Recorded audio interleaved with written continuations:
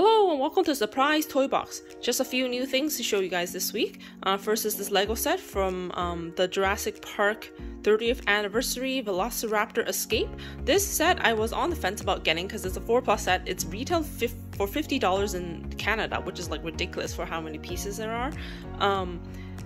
But it was 30% off at Toys R Us and Amazon price match, and I was buying some other things on Amazon and I needed some other stuff to top up to get free shipping, so I just ordered this.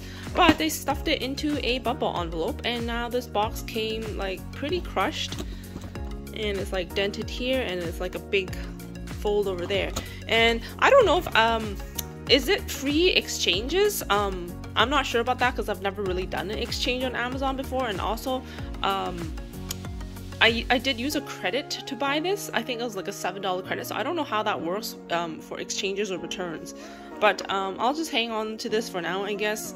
The build itself isn't that complicated because it is a 4+ set. You're really only paying for the dinosaur and then the two characters, and I already have Dr. Ellie Sattler from I think the Brachiosaurus set, and I plan on getting the Triceratops set, and I'm not interested in the Robert Muldoon guy. So yeah, I don't know. I think $50 is a bit ridiculous. A retail price of this should be like $30 at most. $25 really. Anyways, that's that. Then today I found this at Dollarama. They've been having a lot of like Funko stuff since Funko's not doing well. I actually never heard of these before, Popsies, but they had a lot of other characters and I was looking for this one because my mom and sister have an inside joke where we say we are Ursula if we take ugly photos of ourselves. But this one, you press this button for the message to pop up and it says "Drop Dead Gorgeous, Happy Mother's Day." So we're gonna give this to our mom for Mother's Day next year as a gag gift. And at the dollar store too, I also found these Cats versus Pickles. This is the Kitten versus Gherkins blind bags. You get either 2 cats or pickles in each blind bag. I'm gonna throw these into gift bags for my friends or sister, but they look pretty cute. Yeah, let me know if you guys collect these. These are $20 at Toys R Us. And then there was a church rummage sale yesterday that I couldn't make it to, but my friend did go. And at the end they had fill a bag for $2 for all the books that you can stuff into the bag. And I saw or she showed me Bone, which she knows I collect.